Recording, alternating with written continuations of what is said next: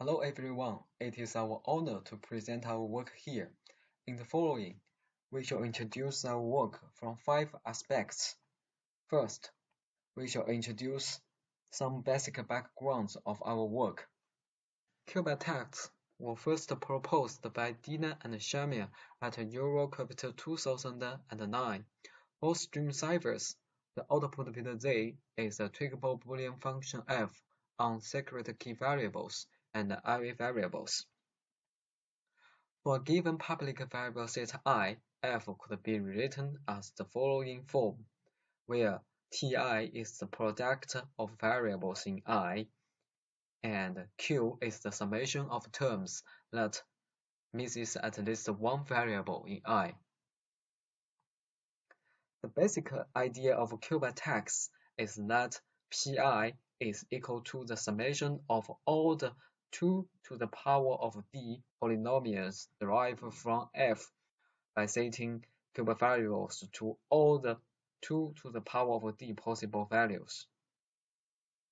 In cube attacks, variables in I are called cube variables, and the remaining variables in V are called non-cube variables.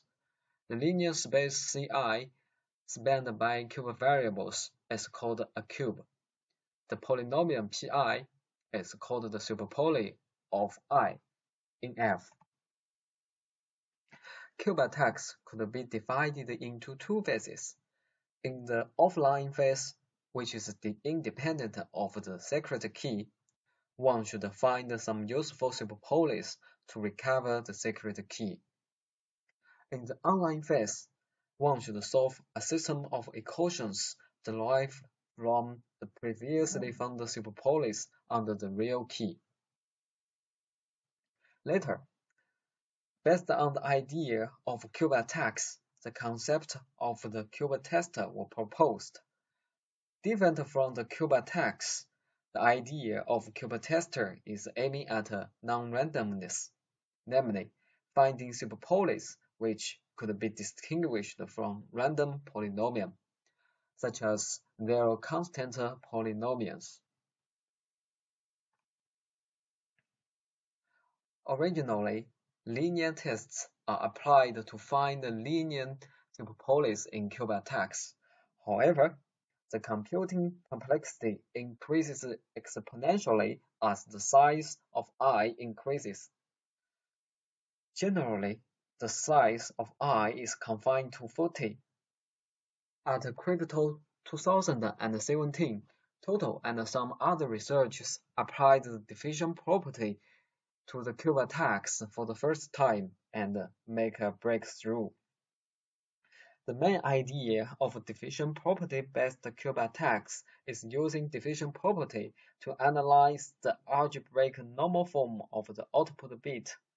Hence, cubes with large sizes could be used. Diffusion property as a generalization of the integral property was first proposed at Eurocrypto 2015. Later, at FSE 2016, the bit-based diffusion property was proposed to investigate integral characteristics for the bit-based block ciphers.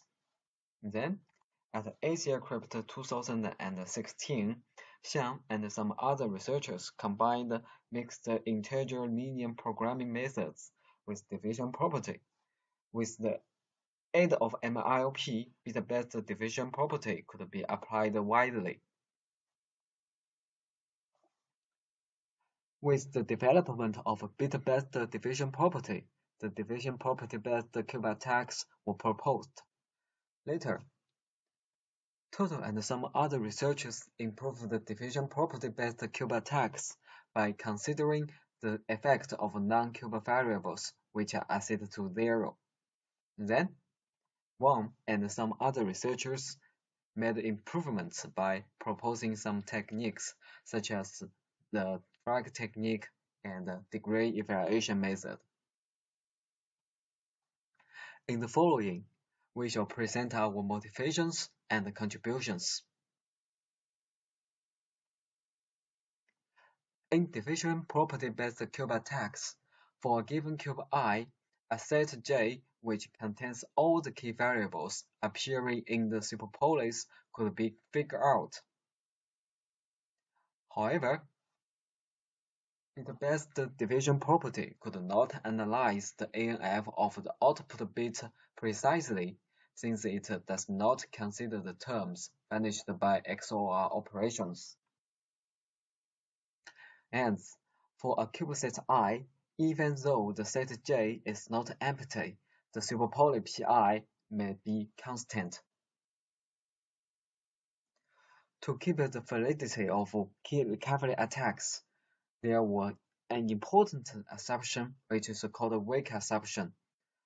The main idea of weak assumption is that for a given cube I, there are many values of non-cube variables such that the corresponding superpoly is not a constant function. However, weak assumption does not always hold. It indicates that some so-called key recovery attacks may be distinguished attacks only. Based on the above motivations, we further studied the division property-based cube attacks and proposed a new method which is able to recover the superpoly of I in the output. With our new method, for the cube used to attack 832 round Juvium at Crypto 2017, we recover the exact ANF of its superpoly. Based on this exact superpoly, we could do key recovery attacks on 832 round Juvium. Furthermore, for the cubes proposed at Crypto 2018, we prove that their superpolis are all zero constant. Hence, the key recovery attacks are all distinguished attacks actually. Table 1 summarizes our contributions. Before illustrating our work in detail, we shall introduce some preliminaries. The division property is defined on a multiset whose elements take a value of an n-dimensional binary vector. When the multiset X has the division property D subscript capital K, upscript 1, upscript n, it fulfills the following conditions. It can be seen that the n-dimensional vectors are divided into two parts according to the multiset X. Considering the propagation of the division property, Tian and some other researchers proposed the concept of a division trail. The detailed definition is shown in the slide. With the concept of a division trail, one could calculate the division property of the output set iteratively.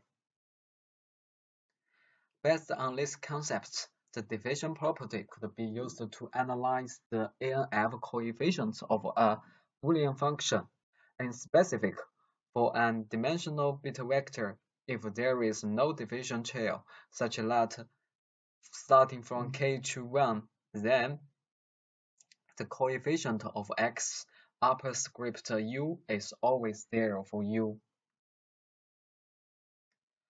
Following the above lemma, Total and some other researchers proposed the following proposition: let f be a polynomial and I be a cubeset. If there exists a division trail from the vector formed by E subscript j and k subscript I to 1, then it is regarded that xj is involved in the superpoly of I in F. Based on the above proposition, in division property-based cube attacks, one could figure out a set J containing all the key variables involved in the superpoly.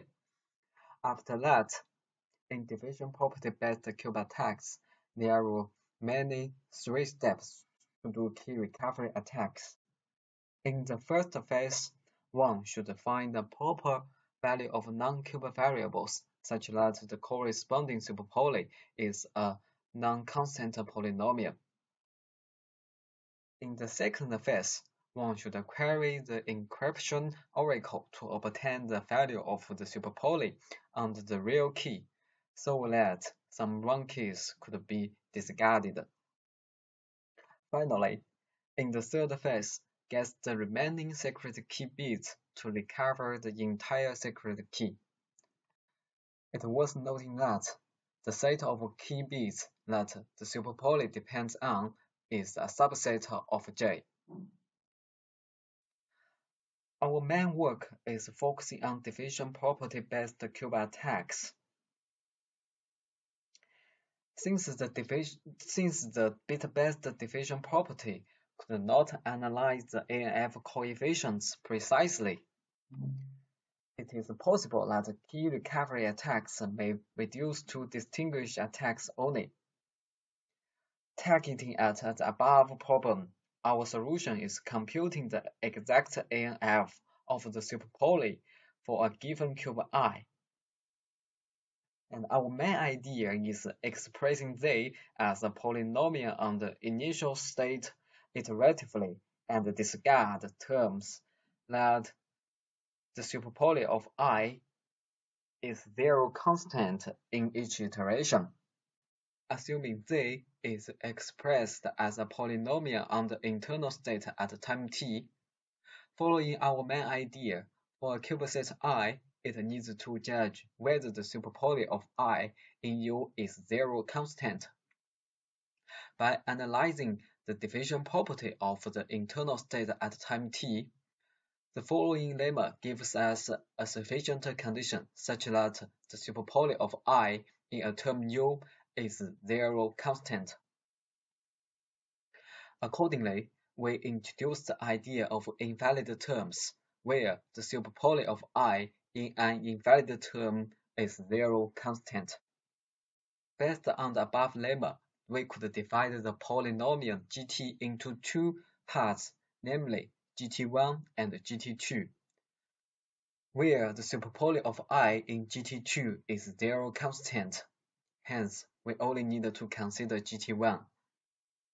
According to the above two lemmas, we propose a new method to recover the superpoly of a given cube based on division property.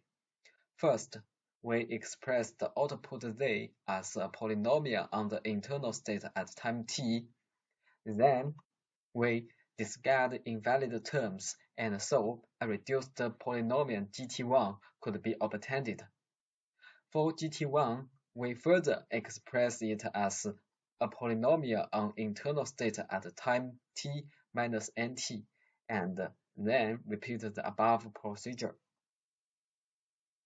When reaching the initial internal state, the superpoly could be recovered according to the initialization way.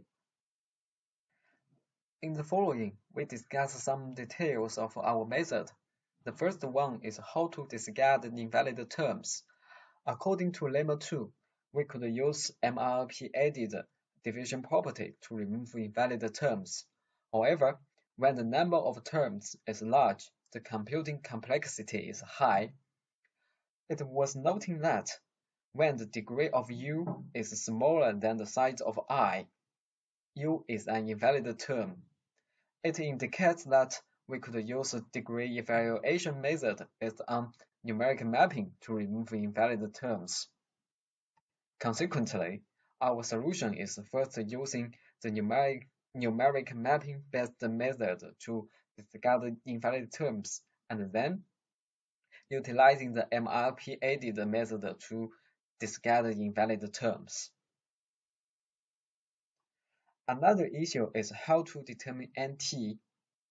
In the first iteration, NT is set to 300, hence it only needs to build MRP models tracing the propagation of division property through R minus 300 rounds. Therefore, the scale of MRP models could be reduced, and so it could be solved more efficiently. In the next iterations, NT is set to a proper value such that the terms in GT minus NT are not too much. The details could be found in algorithm 5 in our manuscript. As illustrations, we apply our new method to Trivium. Trivium is a bit-oriented stream cipher designed by Kanye and Pre-New. The main building block of Trivium is a 288-bit nonlinear feedback shift register. It supports an 8-bit key and an 8-bit IV and has 1,152 initialization rounds. Trivium is one of extreme hardware-oriented finalists and became an international standard under ISO IEC. Targeting at Trivium, we verify our method experimentally. First, for a cube set shown in the slide, we recover its superpoly in the output bit of 591 round Trivium, according to the ANF of the superpoly, by setting different values of non-cube variables. Different equations could be obtained. In particular, when all the non-variables are set to zero, the corresponding superpoly is zero constant. It implies that setting the non-cube variables to zeros, which is adopted widely, may be not the optimal choice. Second, we calculate the superpoly of I in the output bit of 586 round Trivium. The superpoly is complexity. Fortunately, by appending some non-cube variables to the set of cube variables, some simple superpolies could be obtained. See Table 2 for details. Finally, we apply our method to Trivium variants with more than 830 rounds. For the cube used to attack 832 round Trivium, we calculated its superpoly, which is given by equation 1. Accordingly, under two different assignments of non-cube variables, we could obtain two different equations, which are shown in the slide. Based on these two equations, we could recover at least one bit information of the secret key.